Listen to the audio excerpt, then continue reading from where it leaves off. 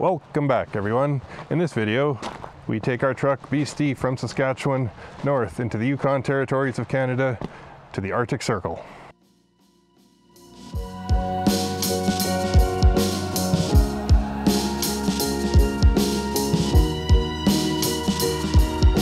Thanks so much for watching. We'll see you next time.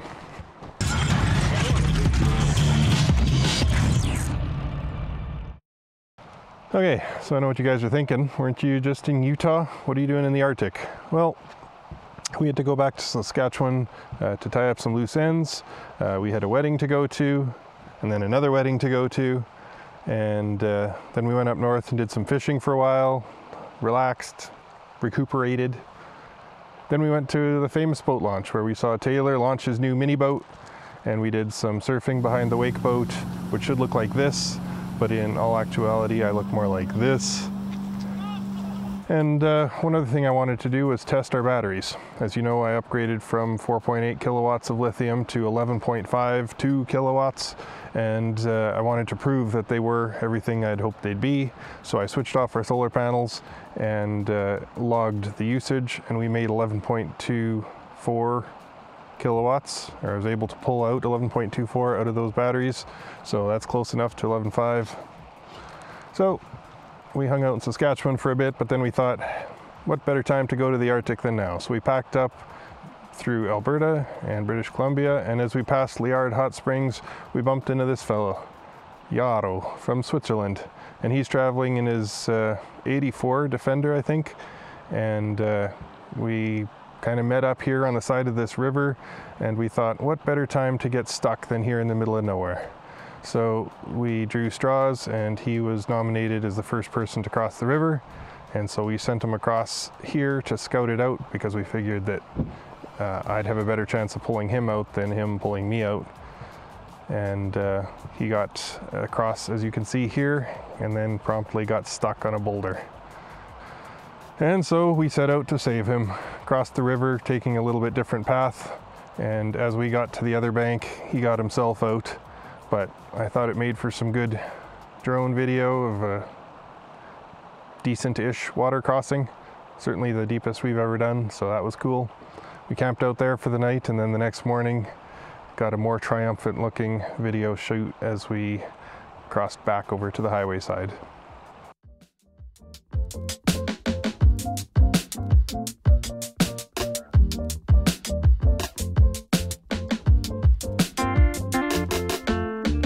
So as we left Liard Hot Springs area there, the wildlife gets a lot more dense. We ran into this herd of buffalo, and they were doing buffalo stuff. And there's lots of bear and caribou and all that sort of stuff up in here. Then once again we arrived in Watson Lake. Now we'd been here 10 years earlier, but it had been a while, so we thought we'd stop and check out the signpost forest again. Interesting spot. It was started by an American GI who was stationed there in 1942, if I remember correctly, and he was nominated to replace a signpost that a bulldozer had knocked over with the distance to the next town, and so he did as instructed, but also put the distance to his hometown. And so that sort of became the thing travelers did, is you'd put a sign with the distance to your hometown written there, and as you can see in these images, it really blew up. There's thousands and thousands of signs. All right, now all we have to do is find the sign that we put here 10 years ago. All right, I went back and I reviewed our old photos, and this was where it was before. Right, approximately there. So, that's okay. It's actually here. It is here. Behind it. There we are. Wow. Sorry about your license plate. Yeah, sorry guys. But there we are. That is awesome. There's the old, and there's the new.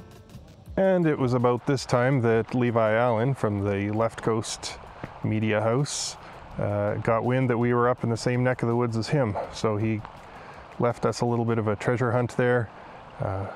Sent us some vague photos that didn't really make sense at the time, but we eventually were instructed that it was a treasure hunt, and so we went looking for those, for what he left us.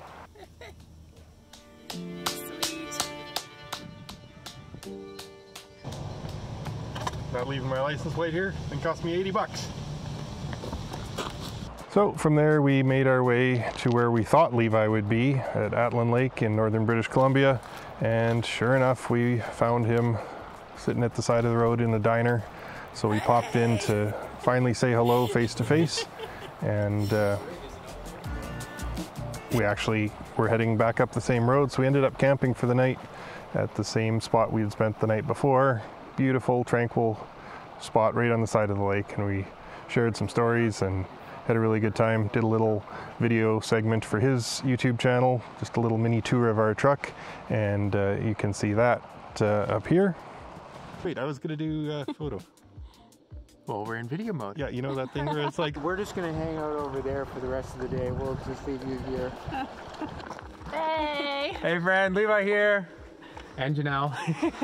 The Florence the Adventure Van, just exploring up to Alaska. This is our first time up here.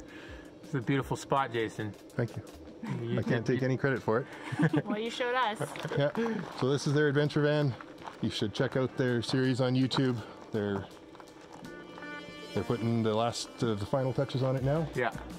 As most people who've built rigs know, it's never completely finished. It's never done. Never use the F word. Yeah, that's a great one. And as most corridors for Overlanders go, we bumped into Jeremy and Rachel once again. The astute among you might remember we met them in Mulahay in Baja this last winter, and they came up north also this summer, and so we ran into them just outside of Watson Lake, spent the night chatting again. Nice to hang out with you guys.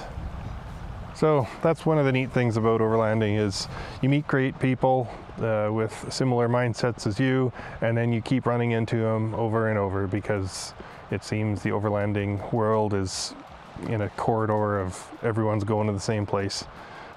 And so we once again ran into Mike and Nucha, who were in their little Westphalia van with their son and puppy in Mexico, and completely unplanned, they pulled in behind me as I was trying to back out of a parking lot there and honking the horn. So what's the odds of that, meeting them in Mexico and then again in the Yukon?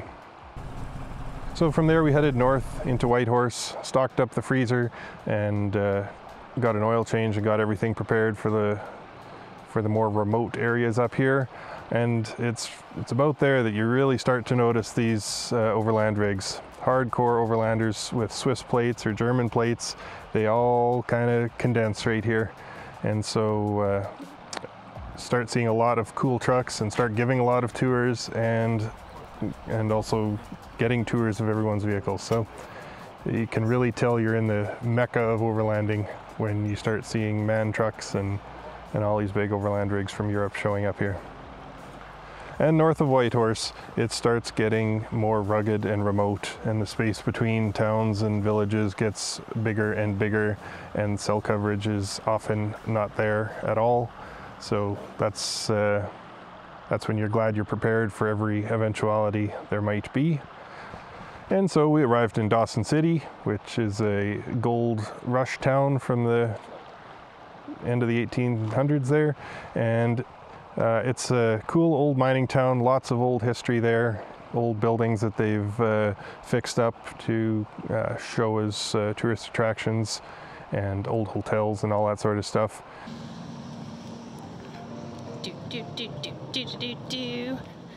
Walking in Dawson.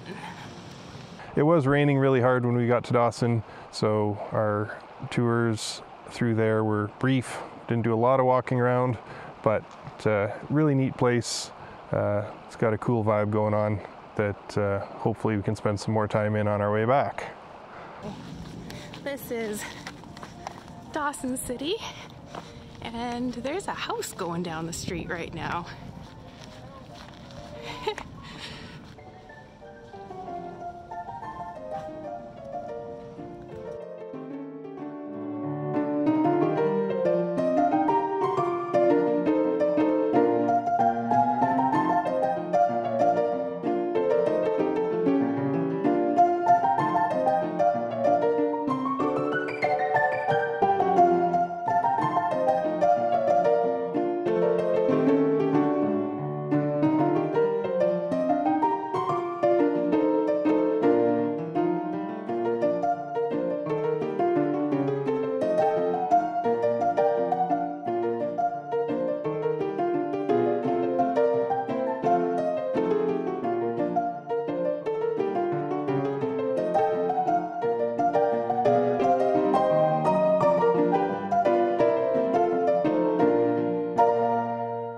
Then north up the iconic Dempster Highway. The road started off really good, hard packed, almost smooth as paved roads. The scenery is beautiful with giant valleys and mountains, and the further north we got, the smaller the trees got, which made it easier to see the mountains. You know, you've often driven through mountains and you can't see the mountains through the trees sometimes, and so this is kind of a unique landscape where the trees are small or shrubs at best, and you can really see the mountains for what they are. It's a unique perspective. This is where the scenery really changes from, you know, mountains and trees, coniferous trees, to just tundra and shrubs with very little trees at all.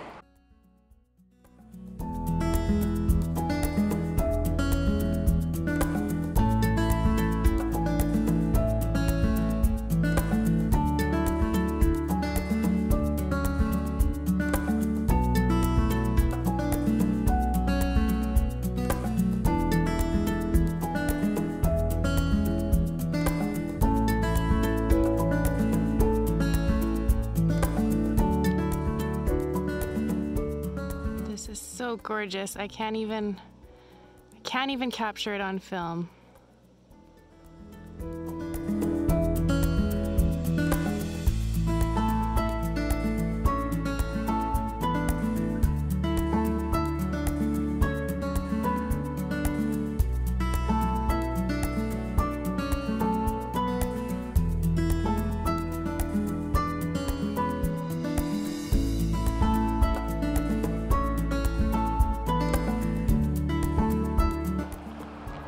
And the valleys are huge and go on forever and ever, with jagged rocks, jagged mountains, ranges just jetting out on the horizon, and it goes on and on and on. You know, every time we'd stop at a little where the road widened and we could pull over, Kara would hop out and take some video and take some photos, and every one of them looks like a Bob Ross painting, which shouldn't surprise you because he lived in that neck of the woods up in the north in Alaska for most of his career. So the Dempster Highway is almost 1,000 kilometers long, and it's a rough dirt road, and when the weather is poor it can turn into a slick mud mess hole of a place to try and navigate, and we have it pretty good. Our big tires did good with the potholes and lots of power to sludge through the mud, so that's not a big deal, but it wasn't so easy for everyone. Teams of bikes who parked on the side of the road and hitchhiked to town and sent a truck for their bikes. There's tour buses in the ditch and RVs sliding into the ditch. So it is an adverse stretch of road, but it's beautiful. Of course, it's so remote. There's tons of free camping all over the place. We just pull off to somewhere like this where there's just a gravel bar next to a river and just camp there for the night. And that's gorgeous. Home sweet home for the night.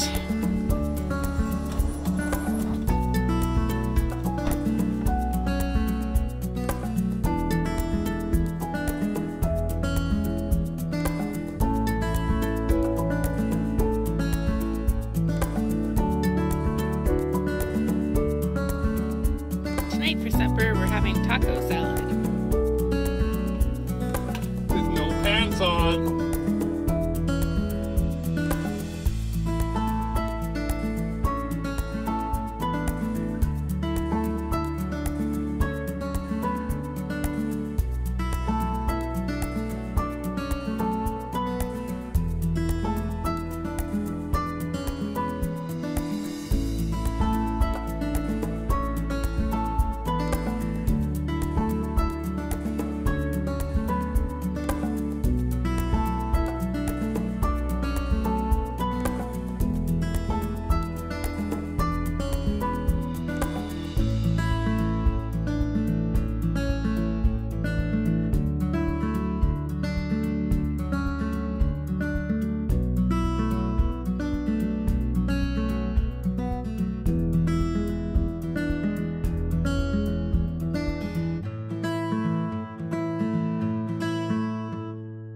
And then finally to the Arctic Circle, latitude 66.33. and stopped and took some photos and a few video clips here, but it was intensely windy because there's no trees. The trees that are there are about 4 feet tall and 30 years old because they have such a short growing season. They grow very slowly, and we saw one tree had been cut down and a diameter of 5 inches maybe, and I counted 30 or 40 years of rings in there.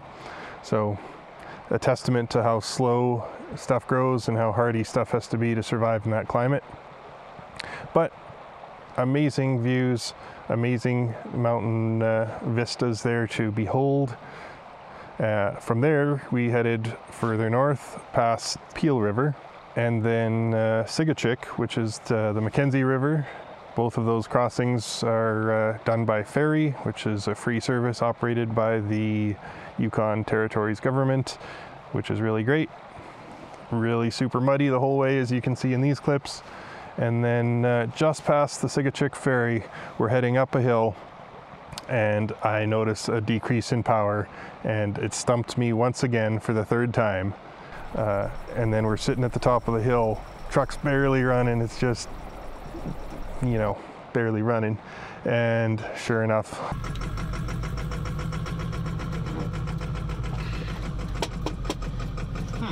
I wish I had more fuel pressure.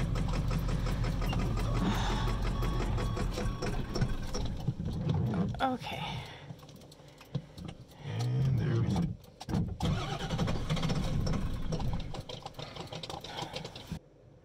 So we've changed this fuel pump before. I think this would probably be our 4th time changing it.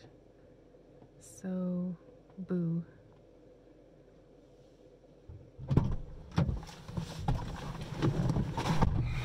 How many times before have you changed the fuel pump? Or how many fuel pumps have we had? How many fuel pumps have we had? This will be our 4th. So it's not really been shown on the channel because it happened before I started building the camper onto the truck. But that's the 3rd fuel pump I've put into the truck, and I have a spare. But I was sick of buying the cheap NAPA pumps, even though they have a warranty and I'd get a new one on warranty. The warranty doesn't do me much good when I'm 1,000 kilometers up a dirt road in the Arctic. So I bought and had as a spare a Bosch fuel pump.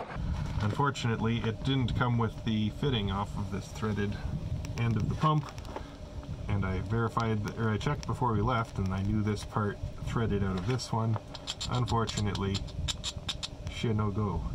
Further, there's no nuts for these electrical terminals included with the Bosch pump, and the ones off of this pump are a different thread, so that won't even work. And so there we sat on the side of the road. Fuel pump wouldn't, I couldn't get it to mesh, couldn't get the fittings to connect the new pump. And so I tried to hitchhike another 100 kilometers into Nuvik, and I stood on the side of the road there for 2 hours and couldn't get a ride into Nuvik. He's back. Nobody wants to pick him up. I imagine most of the truckers aren't allowed to pick up tourists, and the RVs may not have room, so that's cool. So sat there on the side of the road, stumped for a little while. Then 5 o'clock rolled around and I knew I wouldn't be able to get into any stores in Nuvik anyway. So I went back to the drawing board trying to figure out how to get going. How would I get this pump to somehow work with the fitting that doesn't fit? And so I made this copper coil from some heavy gauge copper wire I had in the back and tried to make a Healy coil. And to thread that in, as you can see, that didn't work. But I actually did get it to hold pressure. What I did was took some thick copper wire and just put it across the threads of the fitting, and then cut a cross section of a thick walled silicone tubing to make a silicone washer, and threaded that together, and that seemed like it would hold. And so I hooked that all up and it held pressure back to 75 psi, and as all good until I started the truck. 65 psi, and it just slowly dropped to 5, and the truck wouldn't run. So it wasn't actually the fuel pump. Something is plugging up my system. I've pulled apart the Riff-Raff FRX fuel rail crossover, and I was hoping that this fuel pressure spring wasn't broken, and it isn't, and this little brass plunger deal with the gasket looks to be in good shape, and couldn't see anything plugging it up. So that wasn't it. If you know what the problem is, leave it in the comments below. And if you're right, I'll give you free stickers.